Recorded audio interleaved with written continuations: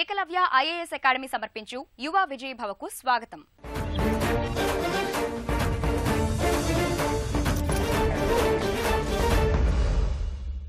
ఎంసెట్ పరీక్షలో ఫిజిక్స్ సబ్జెక్టుకు సంబంధించి ప్రశ్నల స్థాయి ఎలా ఉంటుంది, అందుకు తగ్గట్టు ఎలా ప్రిపేర్ కావాలి, ఇంటర్ 2 సంవత్సరాల సిలబస్ లో ఫస్ట్ ఇయర్ సెకండ్ ఇయర్ కు ఎంత వెయిటేజీ ఉంటుందో నిపుణుల ద్వారా తెలుసుకుందాం.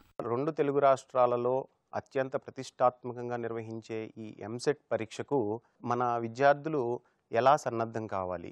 ఎంసెట్ పరీక్ష అనగానే ఒక రకమైనటువంటి భయాందోళనకు గురవుతూ అవకాశం ఉన్న ఛాన్స్ను కూడా వాళ్ళు సాధించలేక తక్కువ మార్కులతో చాలా ఇబ్బంది పడుతున్నారు. ఈ ఇబ్బందిని మనం ఏ రకంగా అధిగమించాలి? అసలు విద్యార్థులు ఈ ఎంసెట్ పరీక్షలో ఇంత ఇబ్బందిగా ఫీల్ అయ్యే ప్రధానమైన సబ్జెక్ట్ ఫిజిక్స్. ఫిజిక్స్ అనగానే వాళ్ళలో ఒక రకమైనటువంటి భయాందోళన. ఎందుకు ఈ రకంగా పిల్లలు భయాందోళనకు గురవుతున్నారు? అదే ఇంటర్మీడియట్ పరీక్షలు రాసిన విద్యార్థిని అడిగితే చాలా కంఫర్ట్గా నేను చాలా బాగా రాశాను, ఫిజిక్స్ 60కి 60 వస్తాయి అంటారు. కానీ ఈ పోటీ పరీక్షల విషయంలోకి వచ్చేసరికి ఎందుకు విద్యార్థులు ఈ రకంగా వెనకబడుతున్నారు? ఈ విషయాలను మన దగ్గర ఉన్నటువంటి ఈ కొద్దిమంది విద్యార్థుల ద్వారా మనం సందేహ నివృత్తి చేసే ప్రయత్నం చేద్దాం. ఎంసెట్లో ఫస్ట్ ఇయర్ ఇంకా సెకండ్ ఇయర్కి వెయిటేజ్ ఎట్లా ఉంటుంది? ఫస్ట్ ఇయర్ తీసుకుంటేనమ్మా మనం ఈజీగా ప్రిపరేషన్ అవ్వటం కోసం మన దగ్గర ఉన్నటువంటి చాప్టర్స్ మొత్తాన్ని కూడా 3 విభాగాలుగా మనం విభజించుకుందాం. మొదటి విభాగం మెకానిక్స్, రెండవ విభాగం ప్రాపర్టీస్ ఆఫ్ మ్యాటర్, మూడవ విభాగం హీట్ అండ్ థర్మోడైనమిక్స్ అని మనం విభజించుకోవచ్చు. అలాగే సెకండ్ ఇయర్ని తీసుకుంటే వేవ్స్, అలాగే ఆప్టిక్స్, అలాగే electricity and magnetism and modern physics. అంటే మన దగ్గర ఉన్నటువంటి 30 చాప్టర్స్ని కూడా మనం ఈజీగా అర్థం చేసుకుని మనకు ఒక ఈజీనెస్ క్రియేట్ అవ్వటం కోసం ఇలా 7 విభాగాలుగా విభజించుకుని సైకలాజికల్గా మనకు ఒక ఫీలింగ్ 30 కాదు 7 విభాగాలే అనే ఒక రకమైన ఫీలింగ్ కోసం మనం ఇలా విభజించుకుందాం. అలాగే నువ్వు అడిగిన వెయిటేజ్ ప్రకారం చూస్తే ఎంసెట్లో 160లో మన సబ్జెక్టుకు వచ్చేది ఫిజిక్స్లో 40 marks.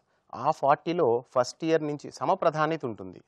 First year second year రెండింటికి కూడా ఈక్వల్ ఇంపార్టెన్స్ ఇస్తారు. సో ఫస్ట్ ఇయర్లో మనకి 20 క్వశ్చన్స్ వస్తాయి, అలాగే సెకండ్ ఇయర్లో కూడా 20 క్వశ్చన్స్ వస్తూ ఉంటాయి.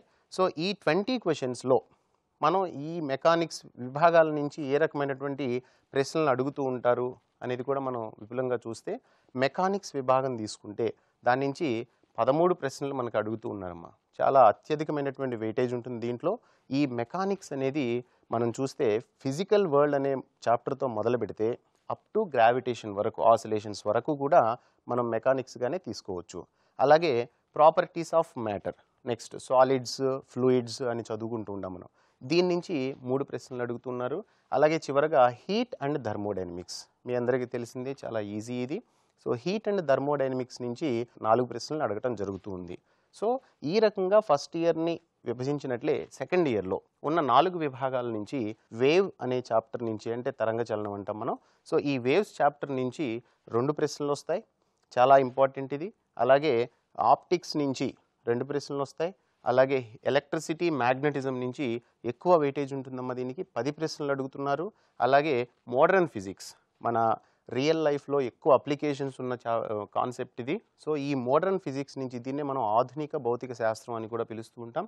ఈ ఆధునిక భౌతిక శాస్త్రం నుంచి మనం 4 ప్రశ్నల్ని లేకపోతే ఒక్కొక్కసారి 5-6 ప్రశ్నలను కూడా మనం ఎక్స్పెక్ట్ చేయొచ్చు. దీని నుంచి చాలా వెయిటేజ్ ఉన్న చాప్టర్ ఇది. ఈ రకంగా ఫస్ట్ ఇయర్ నుంచి 20 ప్రశ్నల్లో 3 విభాగాలకి వెయిటేజ్, అలాగే సెకండ్ ఇయర్లో ఉన్న 20 ప్రశ్నలకి 4 విభాగాల వెయిటేజ్, కలిసి 20 మార్కులు ఫస్ట్ ఇయర్ నుంచి, 20 మార్కులు సెకండ్ ఇయర్ నుంచి మనం సాధించవచ్చు.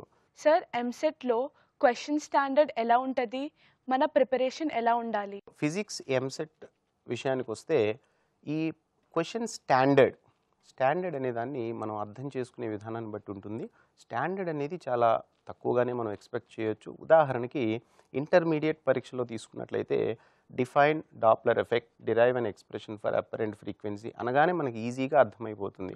ఎందుకంటే 1కి 2 సార్లు అదే ప్రశ్నను మనం చదువుతున్నాం, అదే ప్రశ్న మనకు వస్తుంది కాబట్టి.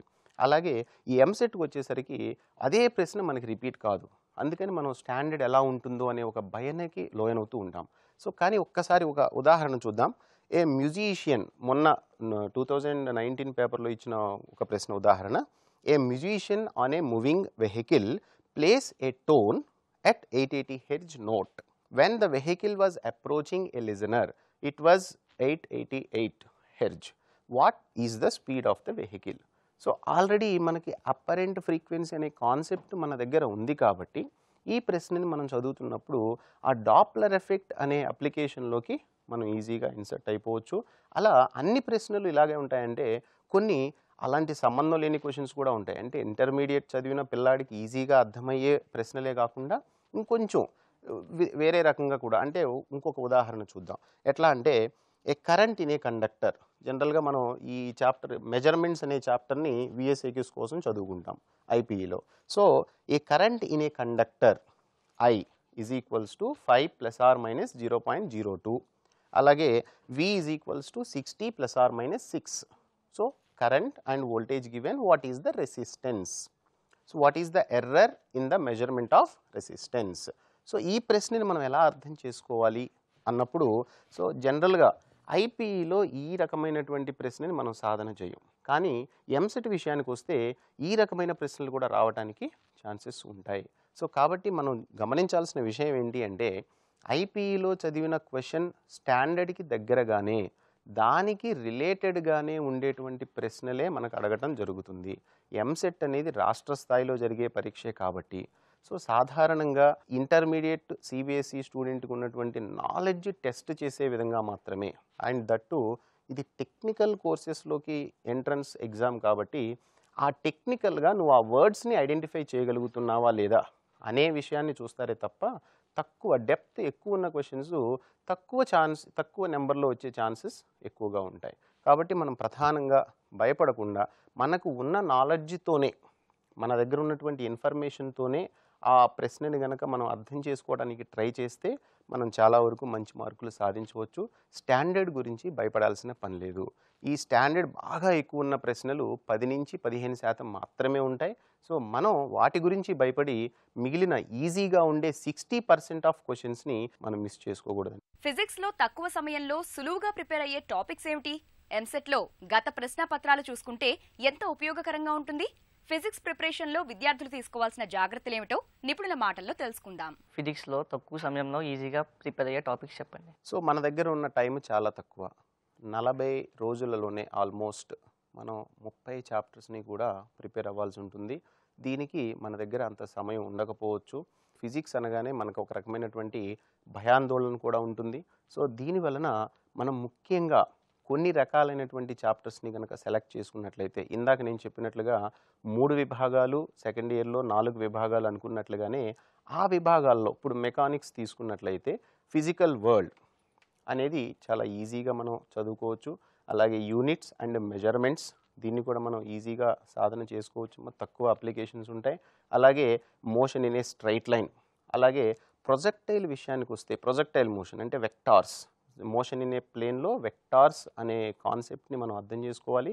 ఇవన్నీ కంపల్సరీ ఎందుకు చదవాలంటే ఈ కాన్సెప్ట్స్ని బేస్ చేసుకుని ఫర్దర్గా వచ్చే ప్రతి ప్రాబ్లమ్ని కూడా మనం సాల్వ్ చేయాల్సి ఉంటుంది. కాబట్టి ముఖ్యంగా మనం ఈ విభాగాల్లో నుంచి ప్రిపేర్ అవుతూ అలాగే హీట్ అండ్ థర్మోడైనమిక్స్ని కూడా బాగా కాన్సన్ట్రేట్ చేయాలి.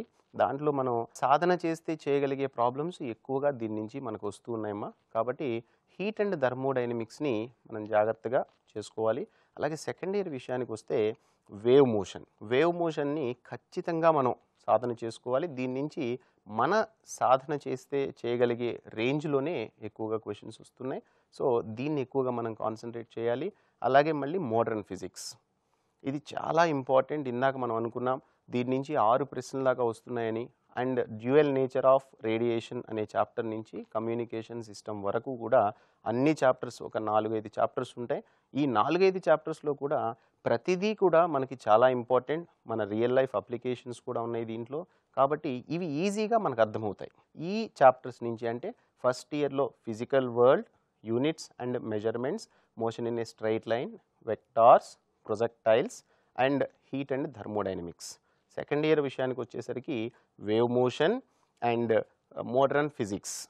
ఈ చాప్టర్స్ని కనుక మనం కాన్సన్ట్రేట్ చేస్తే అంటే వీటిని ముందుగా ప్రాధాన్యతనిస్తూ మిగిలిన వాటిల్లో సుమారుగా ఆ ఉన్నటువంటి భావనల్ని ఒక్కసారి రివైజ్ చేసుకోవటం ద్వారా ఉత్తమ ఫలితాలు మనం సాధించవచ్చు. ఎంసెట్లో ప్రీవియస్ పేపర్స్ రివిజన్ మనకు ఉపయోగమేనా? So EAMCET previous year papers ఎందుకు ఉపయోగం అంటే, ఇప్పుడు మనం మాట్లాడుకున్నట్లుగా ఈ రకమైనటువంటి ప్లానింగ్లో ఇదొక పార్ట్ డెఫినెట్గా. సో మనం చేసుకున్న ప్లాన్లో కొన్ని చాప్టర్స్ నుంచి మనం ఇన్నిన్ని ప్రశ్నలు వస్తున్నాయని ఒక అనాలసిస్లో ముందుకెళ్తున్నాం కాబట్టి ఆ ప్రీవియస్ పేపర్స్ని సాధన చేయటం ద్వారా మనకు ఒక రకమైనటువంటి కాన్ఫిడెన్స్ పెరుగుతుంది. సో ఎస్, నేను అనుకున్న చాప్టర్స్ నుంచి ప్రశ్నలు వస్తున్నాయి కాబట్టి ఈ చాప్టర్స్నే మనం బాగా చేయటం ద్వారా మనం అటెంప్ట్ చేసేటప్పుడు ఒక రకమైన కాన్ఫిడెన్స్తో ముందుకు వెళ్ళడానికి ఛాన్సెస్ ఉన్నాయి. కాబట్టి ఖచ్చితంగా ప్రీవియస్ ఇయర్ పేపర్స్ని సాల్వ్ చేసుకోవాలి. ఆ సాల్వ్ చేసుకోవడంతో పాటు ఇంకొకటి మనం ఏం చేయాలంటే, ఆ పేపర్లో మనం ఒక చాప్టర్ ఇందాక ఇప్పుడు తను అడిగిన ప్రశ్న ప్రకారం మనం కొన్ని చాప్టర్స్ని సెలెక్ట్ చేసుకుని చేసుకోవాలి అనుకున్నాం. అసలు ఈ చాప్టర్స్లో వచ్చే ప్రశ్నలు నేను ఎంతవరకు అటెంప్ట్ చేస్తున్నా అనేది కూడా మనం టెస్ట్ చేసుకోవాలి. అంటే ఆ పేపర్ని డైరెక్ట్గా సొల్యూషన్తో చేయటం కాకుండా దాన్నే ఒక ఎగ్జామ్ లాగా మనం కండక్ట్ చేసుకోవాలి. ఆ పేపర్ని ఒక ఎగ్జామ్ లాగా రాసి అసలు మనం ఏ రేంజ్లో మనం అటెంప్ట్ చేస్తున్నాం, ఎంతవరకు ముందుకెళ్ళగలుగుతున్నాం, సో ఇదే పేపర్ కనుక నాకు వస్తే సో మనం ఏ రకంగా అటెంప్ట్ చేస్తాం అనేది ప్రతి ఒక్కళ్ళు తెలుసుకోవాల్సి ఉంటుంది. సో ఈ రకంగా ఈ రివిజన్ చేయటం వలన మనలో ఉన్న ఒక రకమైనటువంటి ఆ భయం పోయి ఎస్ నేను ఫిజిక్స్ చేయగలను అనే కాన్ఫిడెన్స్ పెరిగి ఎంసెట్ పేపర్లో మనం ఈజీగా స్కోర్ చేసుకోవచ్చు. అట్ ద సేమ్ టైం అసలు ఈ ఎంసెట్ అనే భయం మనకి ఫిజిక్స్ నుంచే వచ్చింది కాబట్టి అసలు ఎంసెట్లో కూడా మనం మంచి ర్యాంక్ తెచ్చుకోవడానికి ఇది బాగా ఉపయోగపడుతుంది నీకు. సో ఇది చాలా మంచి ప్రశ్న, మంచి సందేహం. సార్, ఫిజిక్స్ ప్రిపరేషన్లో మనం తీసుకోవాల్సిన జాగ్రత్తలు ఏమిటి? Physics preparation. సో ప్రిపరేషన్ మొదలు పెట్టగానే మనం చేయవలసిన ప్రధానమైన పని ఏంటి అంటే, ప్రతి ఒక్కళ్ళు ముందు పుస్తకం తీసేసుకుని ఫార్ములాలు రాసుకోవటం, ప్రీవియస్ పేపర్స్ చేసేసుకోవటం ఇవన్నీ చేస్తారమ్మా. కానీ ప్రధానంగా మనం దృష్టి పెట్టవలసింది ఏంటంటే, ఫిజిక్స్ అనేది కొన్ని రకాలైన కాన్స్టెంట్స్ వాల్యూస్ మీద డిపెండ్ అయి ఉంటుంది, కొన్ని రకాలైనటువంటి డెఫినేషన్స్ మీద డిపెండ్ అయి ఉంటుంది. ఒక కొత్త వరల్డ్ని మనం క్రియేట్ చేసుకున్నాం. మన చుట్టూ ఉన్న ప్రపంచాన్ని అర్థం చేసుకోవడానికి మనం ఒక ఫిజికల్ వరల్డ్ని క్రియేట్ చేసాం. దాంట్లో కొన్ని కాన్స్టెంట్ వాల్యూస్ ఉన్నాయి, యూనిట్స్ ఉన్నాయి, కన్వర్షన్స్ ఉన్నాయి. వీటి మీద మనం ప్రధానంగా దృష్టి పెట్టవలసి ఉంటుంది. మన ప్రిపరేషన్లో ఫస్ట్ ఇంపార్టెన్స్ వీటికే ఇవ్వాలి.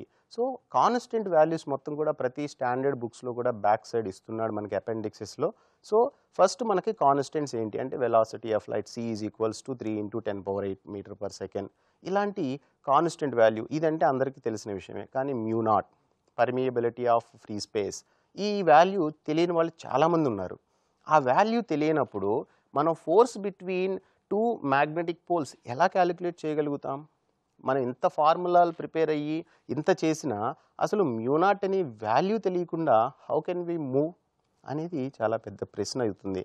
అలాంటి తప్పుల వలనే ఎంత బాగా ప్రిపేర్ అయినా ఎందుకు నేను ఫిజిక్స్ని క్రాక్ చేయలేకపోతున్నాను అంటే ఇదే మన సమాధానం. సో ముందుగా మన ప్రిపరేషన్ మొదలు పెట్టడానికి ముందుగానే మనం చేయవలసిన పని ఏంటంటే, మన టెక్స్ట్ బుక్లో ఉన్న కాన్స్టెంట్స్ వాల్యూస్ అన్నీ కూడా జాగ్రత్తగా నోట్ చేసుకోవటం, అలాగే మనం చదువుదాం అనుకున్నటువంటి చాప్టర్ని ముందుగా సో ఆ చాప్టర్స్లో నుంచి మనం ఏ సబ్ టాపిక్ని చదవాలి అనుకుంటున్నామో దాన్ని నోట్ లాగా రాసుకోగలిగితే, ఫర్ ఎగ్జాంపుల్ ఇప్పుడు వేవ్ మోషన్ ఉంది. వేవ్ మోషన్ చాప్టర్ మొత్తాన్ని కూడా ఒక 5 పార్ట్స్గా, స్ట్రింగ్స్, ఫస్ట్ వేవ్ అనే దాని మీద ఒక కాన్సెప్ట్, తర్వాత string, stretched string, stationery waves on the stretched string, తర్వాత stationery waves on organ pipes, ఆ తర్వాత డాప్లర్ ఎఫెక్ట్, ఆ తర్వాత బీట్స్. ఇలా దాన్ని కనుక మనం డివైడ్ చేస్తే మనకి మెమరీ పెరగటానికి ఛాన్సెస్ ఉంటాయి. సో ప్రిపరేషన్లో ఫస్ట్ ప్రయారిటీ కాన్స్టెంట్ వాల్యూస్కి ఇచ్చుకోవాలి. At the same time short notes రాసుకోవడానికి చాలా ఇంపార్టెన్స్ ఇవ్వాలి. సో ఈ రెండు రాసుకున్న తర్వాత మనకి మార్కెట్స్లో చాలా ఫార్ములా బుక్స్ అవైలబుల్ ఉన్నాయి. అప్పుడు ఆ ఫార్ములా బుక్స్ని మనం హ్యాండ్ బుక్ లాగా యూజ్ చేసుకుంటూ మనం దగ్గర పెట్టుకున్నట్లయితే ఈ ఒత్తిడి అనేది మనకి దగ్గరికి రాకుండా ఉంటుంది. ఎంసెట్లో మంచి ర్యాంకు సాధించాలంటే ఫిజిక్స్లో ఎన్ని మార్కులు తెచ్చుకోవాలి? ఎంసెట్లో మొదట ఏ సబ్జెక్టుతో ప్రారంభించాలి? ఫిజిక్స్ సబ్జెక్టులపై ఉన్న భయాన్ని ఎలా అధిగమించాలన్న విషయాలను ఇప్పుడు తెలుసుకుందాం. సార్, ఎంసెట్ ఎగ్జామ్లో ర్యాంక్ సాధించాలి అంటే ఫిజిక్స్ ఎంత ఇంపార్టెన్స్ ఇవ్వాలి? ఎంసెట్ పేపర్ తీసుకోగానే ప్రతి ఒక్కళ్ళు చేసే పని, దాంట్లో మ్యాథమెటిక్స్ని, కెమిస్ట్రీని పూర్తిగా చదువుతారు, ఫిజిక్స్ చివరిలో చూద్దాంలే అని వదిలేస్తారు. ఇలా చేయటం వలనే మనకి రావాల్సినటువంటి మార్కులు మిస్ అవుతున్నాయి. ఎందుకు అంటున్నానంటే ఈ విషయాన్ని, ఒక్కొక్క సంవత్సరం మ్యాథమెటిక్స్ లెందీగా ఉండొచ్చు, నువ్వు షార్ట్ కట్స్తో చేయొచ్చు. అలాగే కెమిస్ట్రీ కొంచెం టఫ్ అనిపించవచ్చు, కానీ ఫిజిక్స్ ఈజీగానే ఉంది. కానీ మనం చివరి హాఫ్ అన్ అవర్ మాత్రమే దాన్ని సాల్వ్ చేయటం వలన సో మనం ఏం చేస్తున్నాం, ఈజీగా మనం స్కోర్ చేయగలిగినటువంటి టాపిక్స్ని కూడా మనం వదిలేస్తున్నాం. సో ఈజీగా స్కోర్ చేయగలిగే అవకాశం ఉండి మనం ర్యాంక్ని మిస్ అవుతున్నాం. ఎలా, ఒక ఉదాహరణ చూద్దాం. మన 2018 ర్యాంక్ విషయానికి వస్తే 1000 బిలో ర్యాంకు ఎంత అంటే 105, సుమారుగా 105 మార్కులకి 1000 బిలో ర్యాంక్ వచ్చింది అనుకుందాం. సాధారణంగా ఎలాంటి స్టూడెంట్కైనా 55 మార్క్స్ మ్యాథమెటిక్స్లో, 25 మార్క్స్ కెమిస్ట్రీలో వచ్చాయి అనుకుందాం. అనుకుంటే ఇది సరాసరి యావరేజ్గా వచ్చే మార్కులు. 80 మార్కులు ఖచ్చితంగా సాధించిన తర్వాత మిగిలిన ఆ 105 25 మార్క్స్ ఫిజిక్స్ నుంచి, అంటే అట్లీస్ట్ ఒక 20 అండ్ అబోవ్ తెచ్చుకున్న స్టూడెంట్కి 1000 బిలో ర్యాంక్ రావడానికి ఛాన్సెస్ ఎక్కువగా ఉన్నాయి. అలాగే 2019 పేపర్ తీసుకున్న ఇదే పద్ధతి. ఇంకా లాస్ట్ ఇయర్ 2018తో పోలిస్తే 2019లో మార్కులు కొంచెం తక్కువకే మనం 1000 బిలోని గెయిన్ చేయడం జరిగింది. అండ్ దాంట్లో కూడా ఫిజిక్స్ యొక్క పార్ట్ కీ రోల్ని ప్లే చేసింది.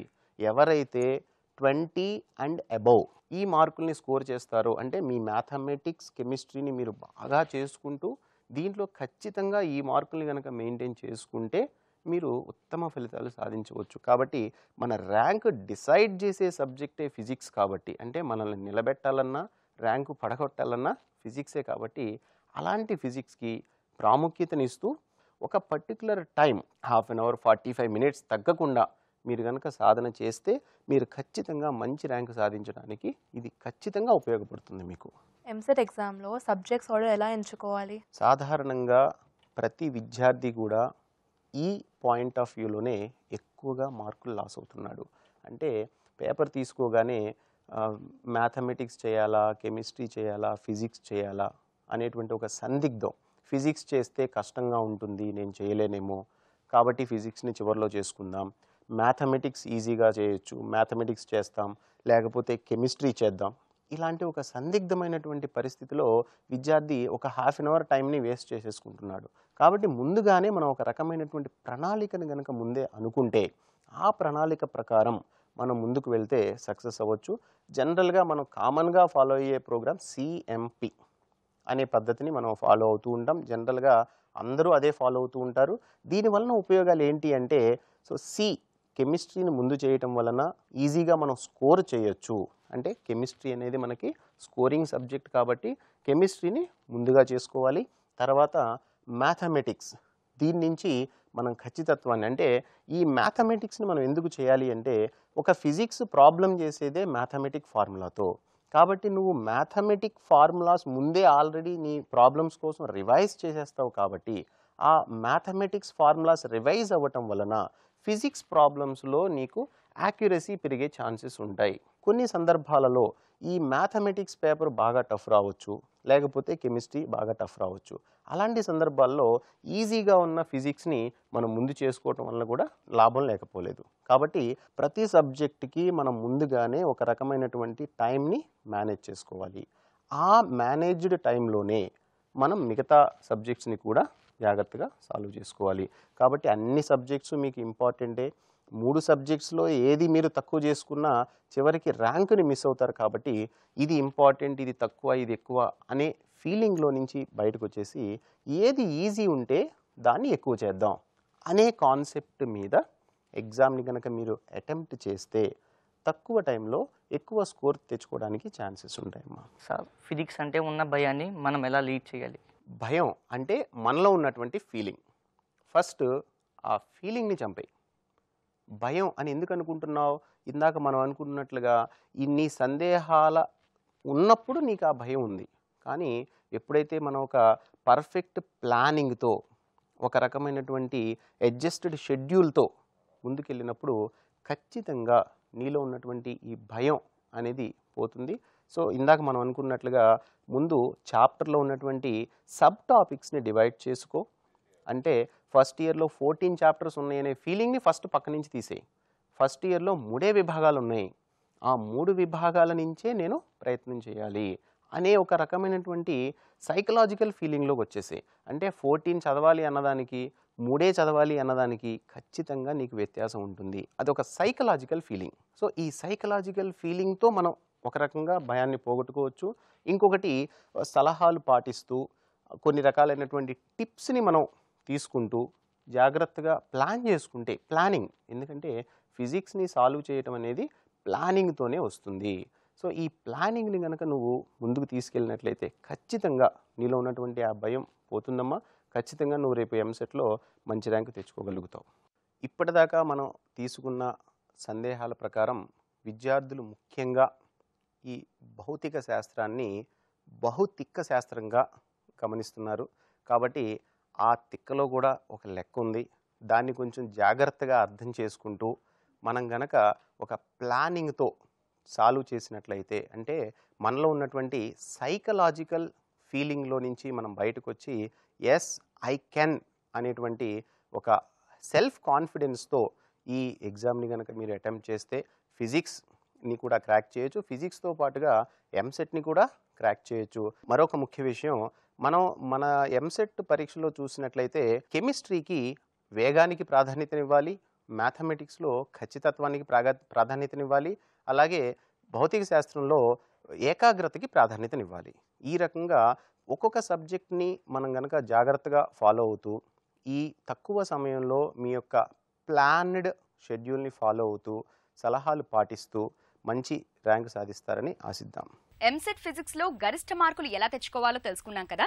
ఇంకో అంశంపై నిపుణుల సూచనలను మరో యువ విజయభవలో తెలుసుకుందాం. నమస్కారం.